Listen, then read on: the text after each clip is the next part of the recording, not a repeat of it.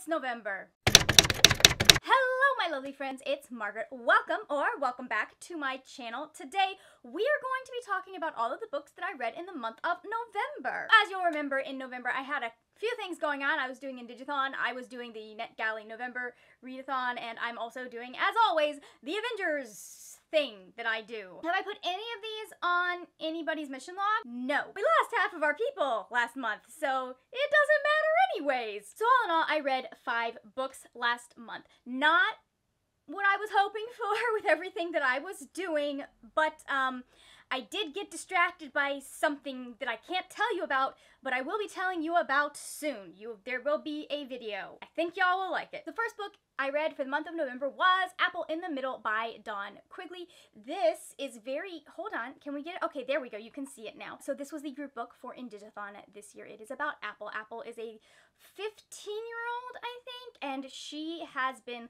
living in the big city. She is very much about like fashion and all of this stuff, trying to fit in at her school, but she doesn't really fit in. And then summer comes along, and so instead of her family doing this big family trip, her dad decides it's time for her to get to know her mother's family. Her mom died when she was very young, so Apple has had very little contact with her mom's side of the family, very little contact with her native heritage, and so he sends her over there to get to know them and to, you know, be able to be more connected to that part of her. I ended up giving this 4 stars. I liked the narrative style. It's very stream of consciousness and very much felt like how you would think through things as a teenager, like very much like there and right in the moment, and there wasn't any retrospect or all that much retrospect. It definitely felt like you were in fact in Apple's head. You were going through the day feeling the things that Apple was feeling. I think Apple and her family were really well fleshed out characters. Even the ones that were side characters that were small, they all had the quirks and the things that you put into a character that makes you go, okay, I know what they're doing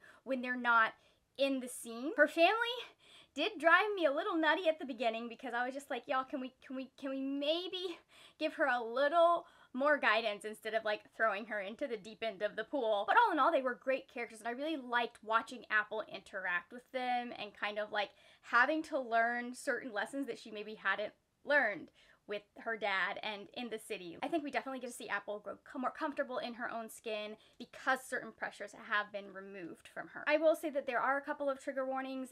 They're spoilery though, so they will be in the description box all the way at the bottom if you are interested in those. The next book I finished, I had to return to the library, but it was so good that I went out and bought the second volume, so I'm just gonna hold that up, and that was Not Your Idol, Volume 1. So this was one of my picks for my NetGalley November TBR because it is the oldest book that I have had on my NetGalley. Like, my old NetGalley account. So this is about Nina Kamiya. She was an idol, and then she ended up getting attacked by a fan at an event, and so she has completely left kind of that idol life. She is not comfortable working with fans anymore or being interacting with fans anymore.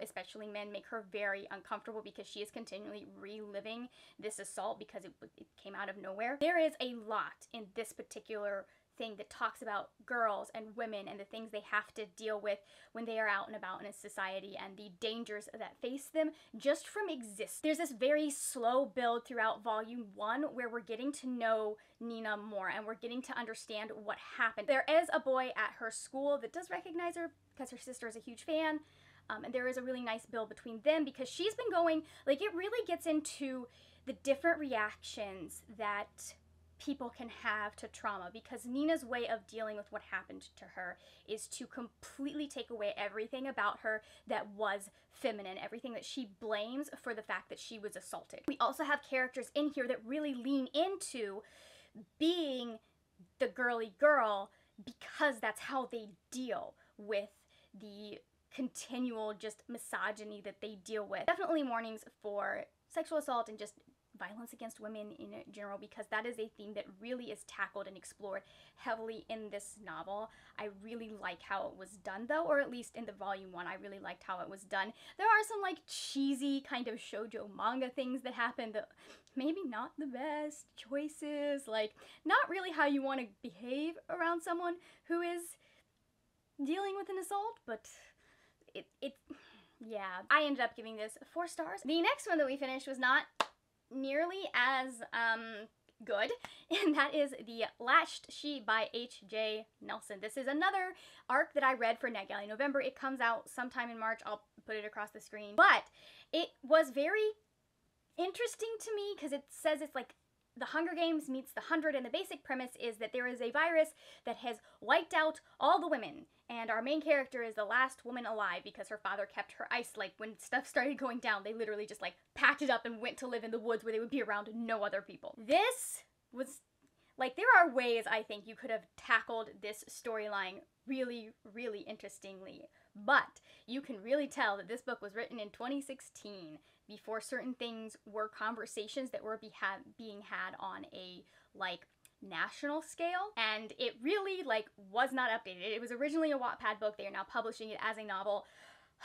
The first half was really just needed some help. The last half, once you get into the action and you get past some of the world building, that's a little bit better. Based on how much things improved at the end of the book, I would definitely be interested in reading book 2, although a lot of my issues with it I don't think are going to be fixed in book 2 because it's still being written by the same author, and I don't think that she is updating it at all. I think she's just publishing it as is. Like I said, the beginning was very slow. Also, it was very much based on the gender binary and very much still rooted in a lot of like gendered things being gendered that don't need to be gendered, and like this is what women do and this is what men do. The word female was thrown around so many times in the first half of this novel, and like it wasn't thrown around as just like an adjective, a descriptor. It was thrown around like some incel reply guy throws it around on the internet. Like I literally had to go check to see if it was not a man writing this book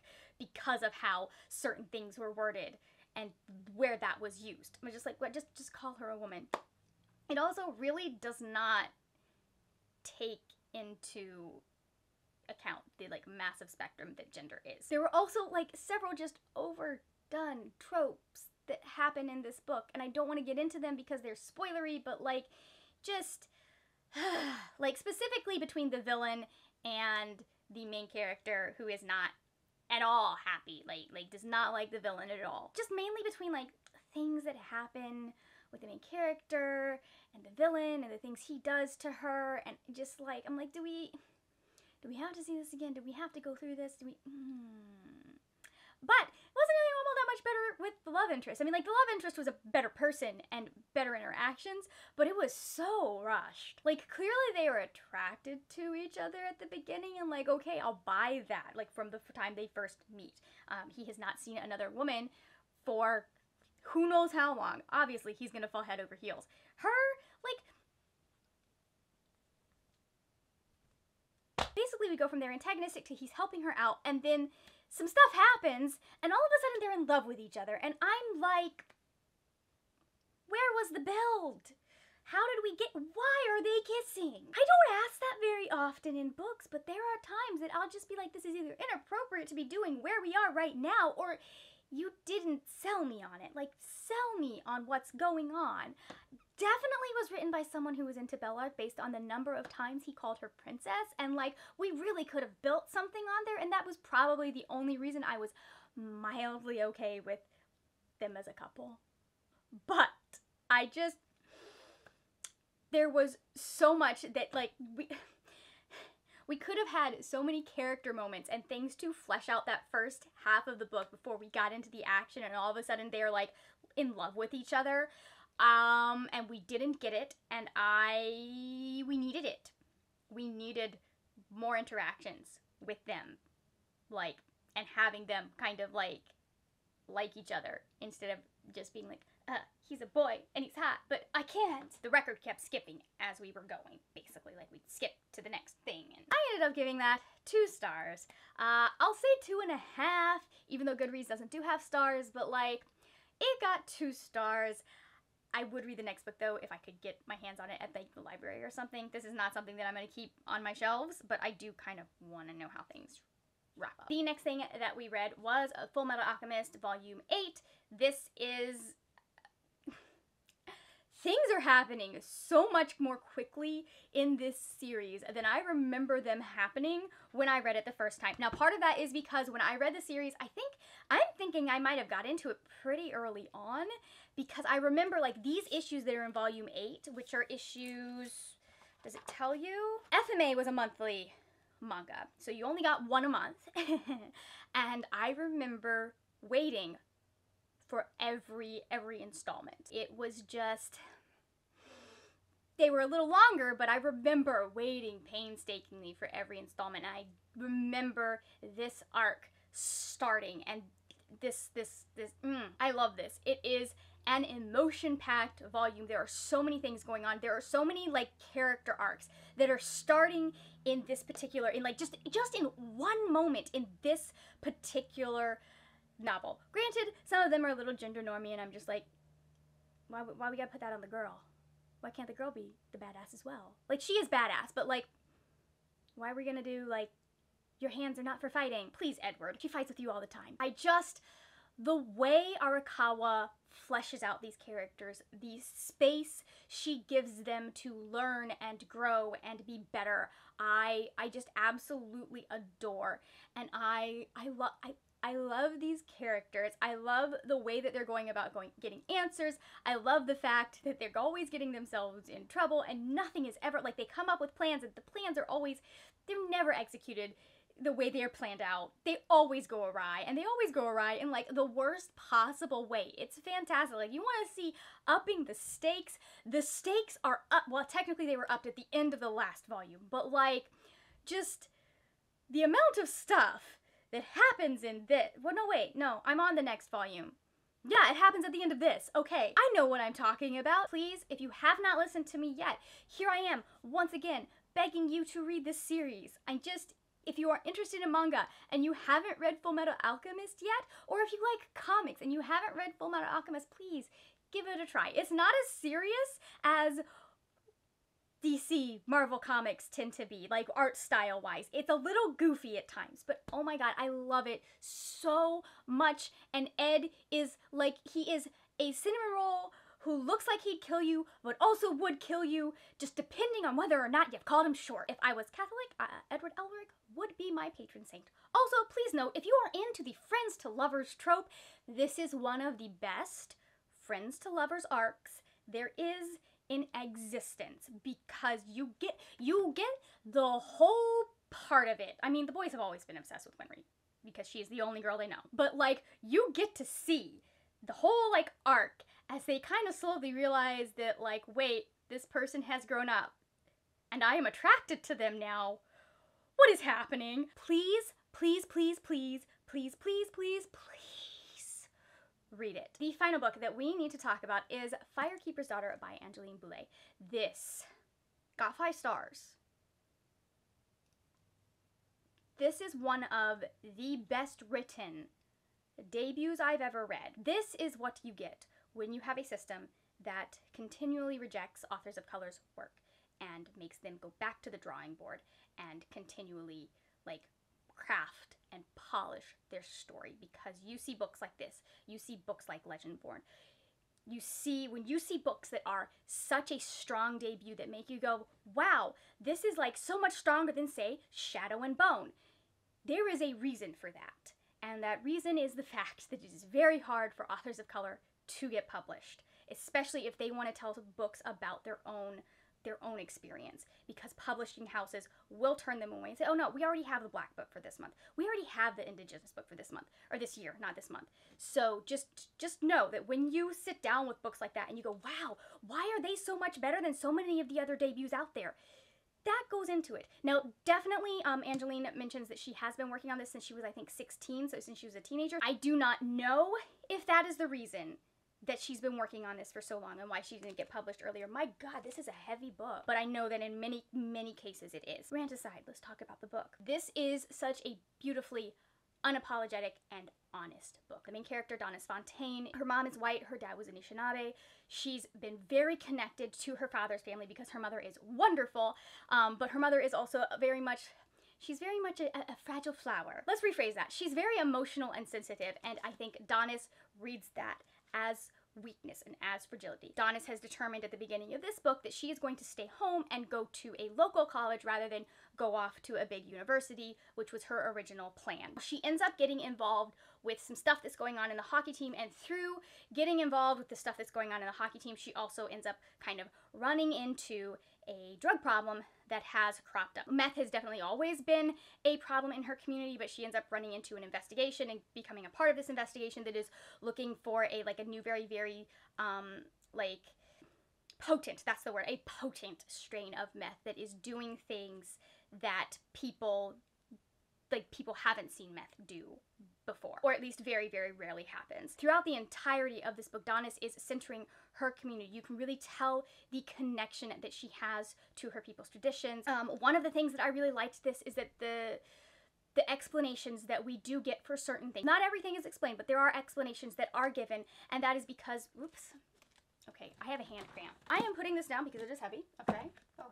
Alright, so it's there. The explanations that we do get are very much centered around another character who is also indigenous, but didn't have the privilege that Donis had in growing up near their family and knowing all of the traditions that Donis was taught. Like I said, it is very unapologetic, it is very honest. It does not paint a rosy color over the things that Donis has experienced and the things she knows other indigenous women have experienced. It doesn't put rose-colored glasses over the issues in her community, but it also is able to focus, most of the focus is definitely on the strength that she draws from that community. I will say there are trigger warnings for a few things, for sexual assault, just violence against women in general. There is anti-indigenous language in here because Donis experiences that, and also we see a lot of grief just because Donis has lost people recently in her family. But one of the things that I really liked about this book, and I have seen other books where we really just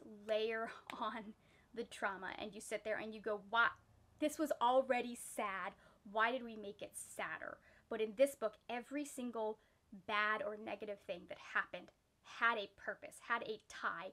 It was something that was already affecting her community. So it wasn't done in a trauma porn way. It was done in an honest and just, this is what we deal with kind of way. So there are no easy answers in a lot of those cases. Even though it's not necessarily fair, you really have to sit with how the system has played into the end of this book. I just ended it so frustrated and mad and wanting certain things to have happened and knowing in my heart that it could not have been a truthful book if things had gone as nice and neat and wrapped up as I would have liked. Please, just if you have not read this book yet, you definitely should check it out. It is wonderful. It is fantastic. I loved every minute. I don't know if I would say I loved, because there were some moments of rage. There were some moments of sadness. There were some times that I wanted to throw the book across the room. There were some times that I just it makes your heart hurt because of things that happened, but it was also just really, really good. I will say there are a lot of Anishinaabe words in here, so I will link the dictionary that I used. I looked up a couple of things. Most of the stuff I was able to get through context. I didn't really feel the need to look it up, but there were a couple of things I'm I want to make sure that I'm getting the right thing here. So I will have that, if I can find it again, I will have that linked in the description box, so check it out. Don't sit there and message some random indigenous person asking them what the word is. Don't do that. Use Google. Use Google. Alright, as I already said, this guy definitely takes the cake as my favorite book of the month. Least favorite book of the month is obviously going to be The Last She by H.J. Nelson.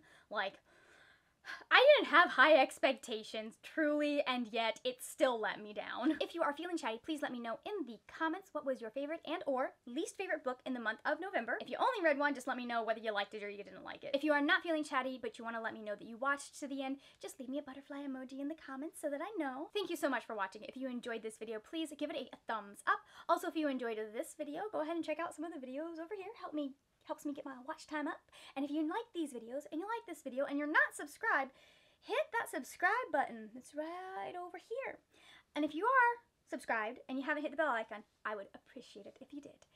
That is it for now, my friends. Happy reading, and I will see you later when we will talk about more wordy, nerdy things. Bye!